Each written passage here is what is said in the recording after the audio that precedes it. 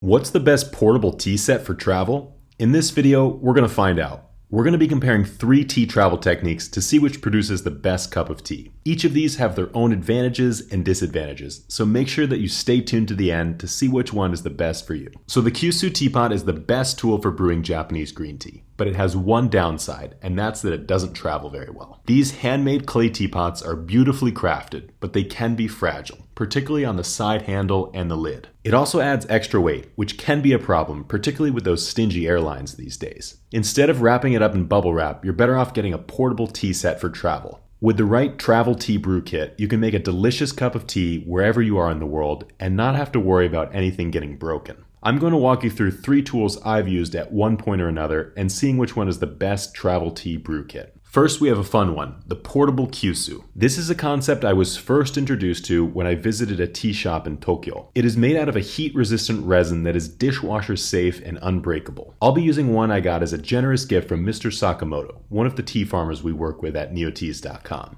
Just start by putting 5 grams of tea leaves into the base of the teapot. I thought it was only appropriate to use Mr. Sakamoto's famous Gyokuro Cha Meijin, a smooth and sweet, long-shaded green tea. Next, just pour in about half a cup of warm water. The best temperature for Gyokuro is around 140 degrees Fahrenheit or 60 degrees Celsius. We'll let the tea brew for 2 minutes, but while we're waiting, I'll show you my next tea travel trick. These empty tea bags are made out of silk. You can find them at certain Japanese grocery stores, and they can be a lifesaver when you're traveling. The big advantage here is that they don't take up any space or weight, but they still will keep the tea leaves out of your cup. After you've filled up the bag with tea leaves, tuck in the corners to seal it and put it in your cup.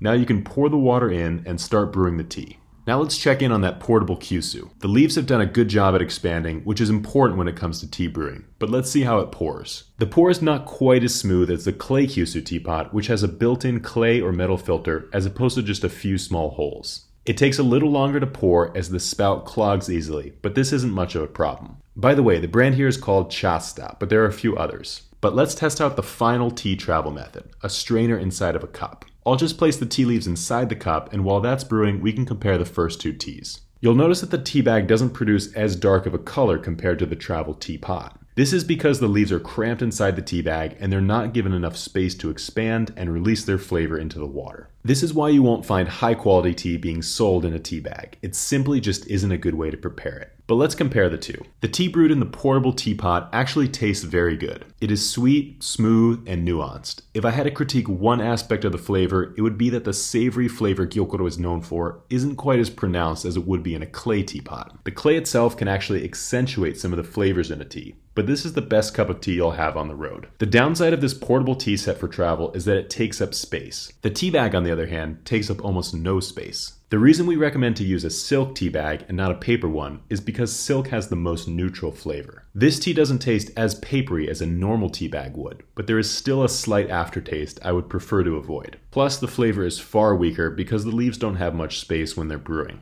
So the tea bag method is the most portable, but it also produces the worst flavor. Now let's try the final brewing method, the strainer. This method is a happy medium. It doesn't take up as much space as the portable teapot, but the flavor is better than the tea bag. This is usually what I end up traveling with personally. I just bring a tea strainer, and almost everywhere I go, I can find a glass and some water. If getting the right water temperature is an issue, you can also cold brew your green tea. This means that you don't have to put in as much guesswork when it comes to brewing time, temperature, and leaf to water ratio. Just put some leaves into a glass, brew it in cool water for about an hour, and then filter it out. So what's the best method for brewing tea while traveling?